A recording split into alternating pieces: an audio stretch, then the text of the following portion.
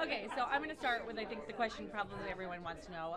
Obviously, we saw some national reporting about the call with the delegation from New York that you had asked or had expressed your ideas that you wanted President Biden to step aside.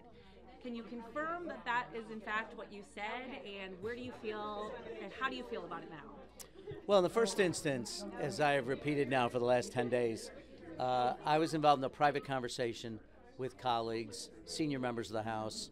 I was asked my opinions on a whole host of things by the minority leader, but those are private conversations, and I have made it a point since I was in the state legislature. I don't comment on private conversations I'm having with folks or when I express opinions privately as we're trying to grapple with tough questions. So, I'll let others speak about what they heard, but I'm going to continue to keep it a private conversation. So where do you stand now? Last time we spoke with you, you said, I think it depends on how he acts moving forward, what his actions are. We're now 10 days out. How do you feel about where the president is right now? Well, I still think, first of all, he ran in primary, so the delegates that are pledged to him. So if he's going to withdraw from the race, that's his decision to make. Having said that, I continue to believe that the president has a higher bar to get over now to get people to accept him as the nominee or to believe that he can serve as president for another 4 years. So for all the conversation about what do members of Congress think, I keep reminding people it's not what members of Congress think, it's really what the American public thinks. I mean, they're the ultimate arbiter of what happens, and that's got to be the case. It's always the case.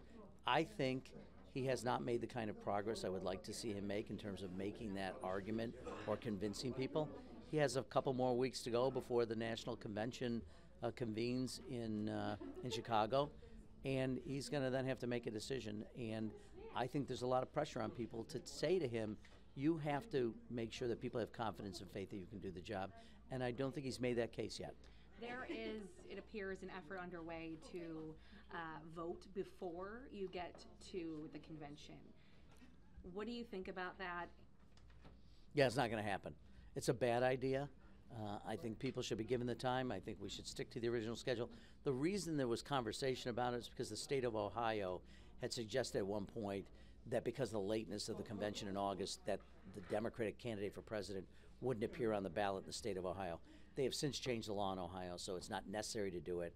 And given the challenges that still exist and the conversations, I think it would be highly inappropriate for us to do it. So it's not going to happen. I think they made a final decision today to put that off, which I think is the right decision to make. Had you written or signed the letter requesting them that they do so? No, I actually just learned about it in the last day or two. I know there were a lot of conversations with colleagues about this, but I think fortunately, given the amount of chatter that was going on and the pushback that was being generated by the proposal, I think people realized, okay, let's not pursue this. There's no reason to pursue it. And frankly, again, the American public has got to make a decision over the next few weeks and then the next several months on what they want. And I think that the president still has further to go to reclaim the confidence that people had entrusted him with 4 years ago. I still think he has work to do. I don't want to hog all the questions, guys. You got anything? One of your colleagues, Adam Schiff. I'm still looking at her. Yeah. Go ahead. One of your colleagues, Adam Schiff, has joined the ranks of asking Biden to bow out. What are your thoughts on that?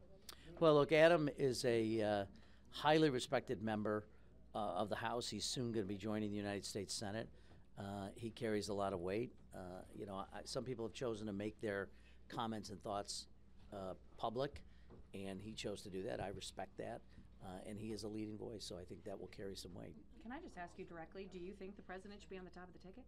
Well, look, I would today think that he still has work to do if he's going to convince people that he can not only run and run successfully, but he can continue to govern. And again, it's his decision because he has the delegates and the pledged delegates.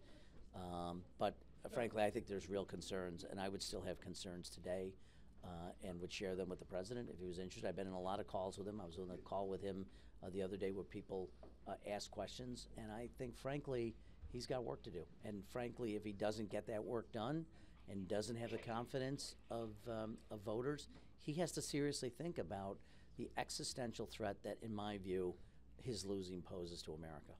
Speaking of which, the former president had an assassination attempt over the weekend. I'm just curious your reaction, just generally as you were watching the events unfold in Pennsylvania, and if you've made any changes to your security, the people around you, and how you are handling yourself through this election. Well, first of all, I was horrified. I'm horrified at any violence.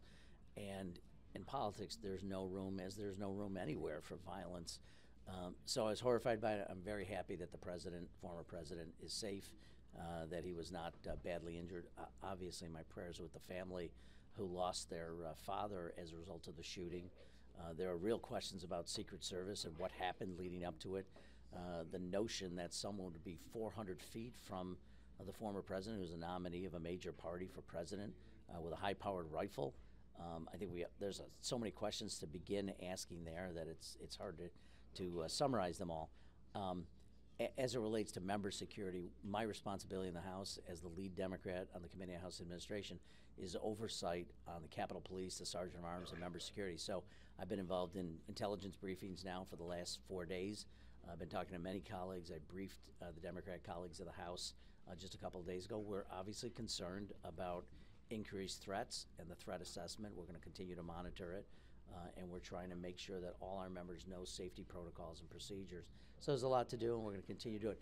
It's horrifying to me that we have to even be having this conversation in America, and I'm very concerned about retribution or people who decide that they somehow are going to address one series of really horrifying events with more.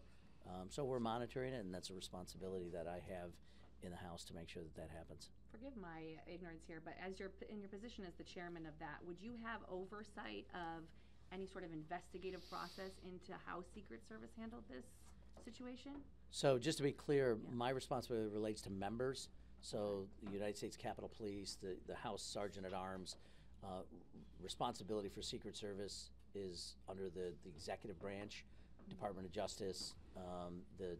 So that oversight, while Congress will investigate, my committee has responsibility more for member security and member staff. And have you ramped that up for members? Oh, we have increased the intelligence gathering. So we're monitoring social media. We're monitoring all kinds of correspondence, calls into members' offices. We're continuing to communicate with member staff and members' offices about protocols and procedures. So we put a ton of work on this since Saturday afternoon when we got the call. Thanks, Congressman. Yeah. Okay, I'm good. Anybody? All good. Yeah. That's it. Thanks, guys. Good. Thank you all. Appreciate you. Thanks for your time.